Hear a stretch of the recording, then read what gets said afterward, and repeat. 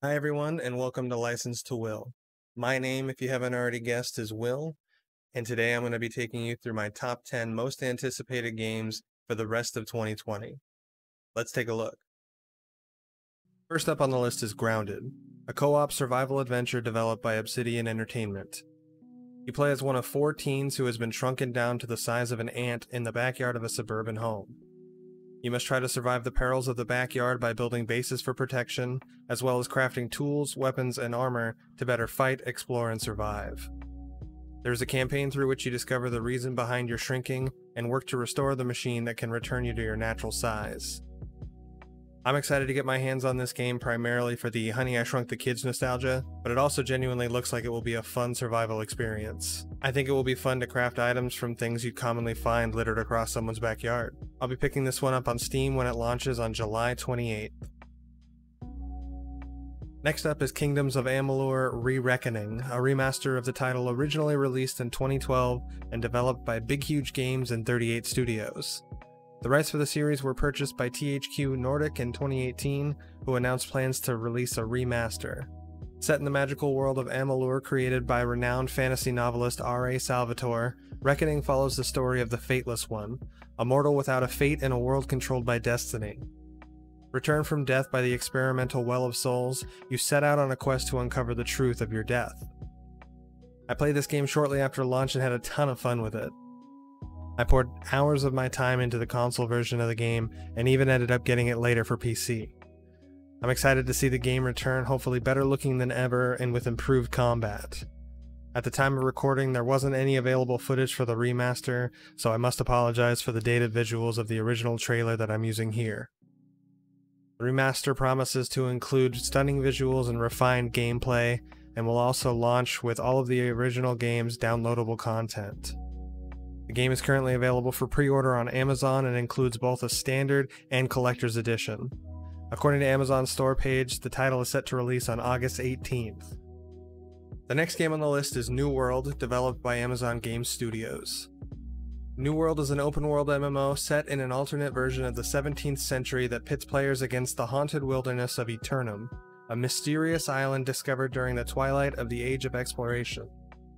Originally presented with a heavy PvP focus, the title is shifted to be more of a well-rounded experience including both PvP and PvE elements. After the flop of their first release, Crucible, Amazon Studios has a lot riding on this title. I'm really hoping that it lives up to the hype around it, because there are a lot of boxes that this game checks off for me. I'm most excited for the action-style combat rather than traditional tab targeting seen in similar games, as well as the PvP experience.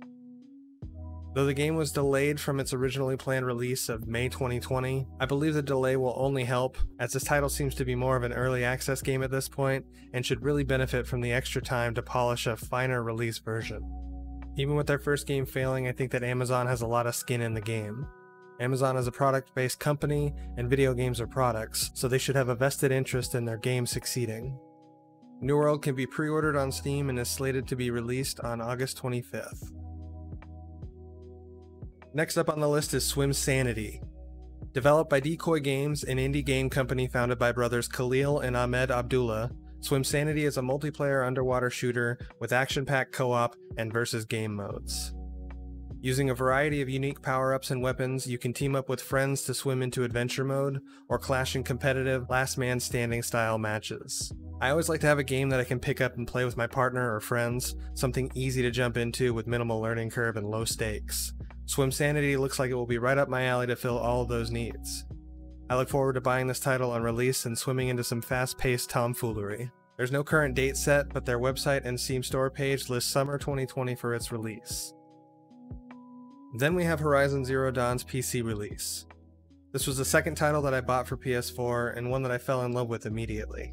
With its sprawling open world, beautiful art style, and exciting gameplay, this game captured my heart and a lot of my time. Even though it's unlikely they will change anything about the game, I'm extremely excited to see what the game will look like running on today's PC technology. There's currently no date set for Horizon Zero Dawn, but Steam lists the game as releasing summer 2020. I hope to pick this game up and play through it on PC before Horizon Forbidden West comes out in 2021. Up next on the list is Windbound. From developer 5 Live Studios, Windbound tells us the story of a warrior that was separated from her tribe after being caught in a fierce storm at sea. Thrown from your boat and tossed onto the shores of the Forbidden Islands, you play as Kara and must craft tools and weapons to hunt and defend yourself while trying to find your way home. With an artistic style and atmosphere similar to Breath of the Wild, and gameplay elements that remind me of all of the best parts of Raft, I'm very excited for this game. Windbound is currently available for pre-purchase on Steam and releases August 28th. The next game on the list is Baldur's Gate 3. The upcoming sequel to the wildly successful Baldur's Gate series is being developed by Larian Studios. Using a modified version of the 5th edition Dungeons & Dragons rule set, Larian's newest title returns you to the Forgotten Realms in a tale of fellowship and betrayal, sacrifice and survival, and the lure of absolute power. As a longtime fan of the Forgotten Realms universe and tabletop role-playing games, I was over the moon with excitement when the announcement trailer was released just over a year ago. Just about anyone with a small amount of knowledge of the Forgotten Realms lore knows that the monster featured in the trailer is one of the most exciting and terrifying creatures to encounter. They even recently announced plans for an early access on Steam and Stadia in August. The trailer includes the text, "Early Access, August 2020, maybe." So there's a chance that it may not happen at all, but with how far along the game is, I think it's a very real possibility that we'll be enjoying Baldur's Gate 3 by the end of the summer. Then we have Cyberpunk 2077. Developed by Witcher series studio CD Projekt Red, Cyberpunk 2077 has been building up a freight train of hype since its initial announcement 8 years ago. At E3 2019, the third trailer for the game set it up for an April 16th release, which was later delayed twice. Cyberpunk 2077 is an open-world action-adventure story set in Night City, a megalopolis obsessed with power, glamour, and body modification. You play as V, a mercenary outlaw going after a one-of-a-kind implant that is the key to immortality. I am extremely excited for this game to come out. I have no issues with them having delayed it at all. I believe that delaying a game to ensure that it launches in as polished a state as possible is one of the hardest things for game developers to do in today's gaming industry, and I respect the decision by CDPR to do this. Now, before you call me a shill, just know that I've always supported developers delaying games.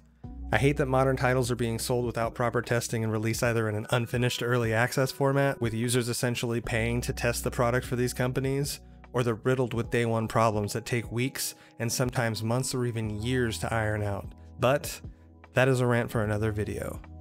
I'm looking forward to playing another adaptation from a tabletop role-playing game in a setting that I'm very interested in. I've always enjoyed the interesting philosophical questions that are brought up when you start combining technology and biology. The game is currently set to release November 19th and can be pre-ordered on Steam, GOG, and the Epic Games Store.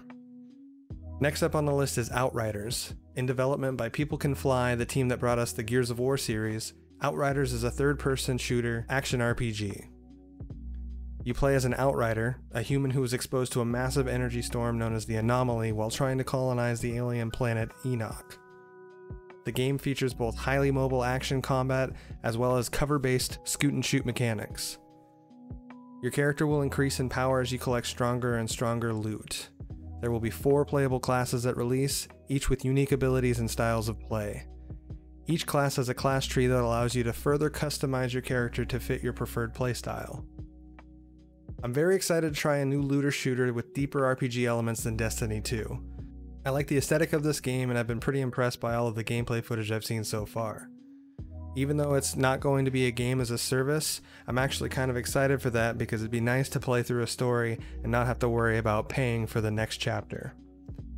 Outriders is available for pre-order on Steam and is currently listed for a release date of holiday 2020. The last game on my list is Assassin's Creed Valhalla. The newest game in the Assassin's Creed series developed by Ubisoft Montreal, Valhalla follows the Viking invasions of England.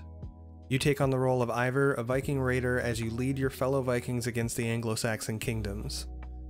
Prior to Origins, I did not enjoy playing the Assassin's Creed titles.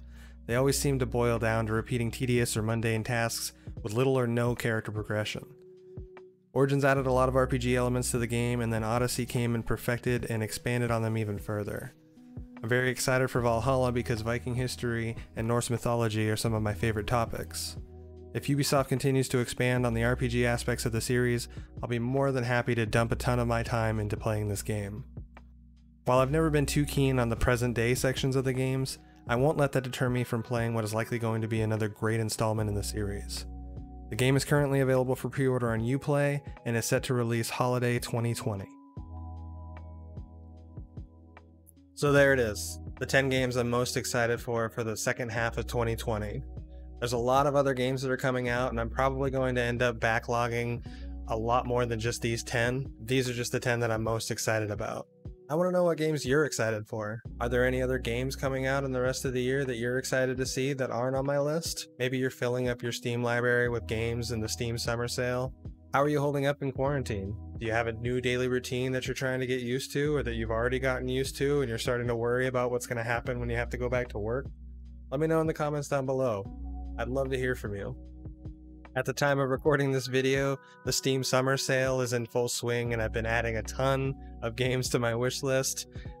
I haven't put anything into my shopping cart and I haven't purchased anything yet, but I know that's coming, and it's just going to add to that massive backlog that I have already building in my Steam library. Thank you for taking the time to watch this video. It means a lot to me. I hope you enjoyed it, and if you did, consider leaving a like on the video. Subscribe to my channel if you want to see my other content. I'm trying to drop 2 videos a week right now. If you don't want to miss any, turn the notification bell on so you get alerted whenever I put out a new one. Thanks again for watching, and as always, have a wonderful day.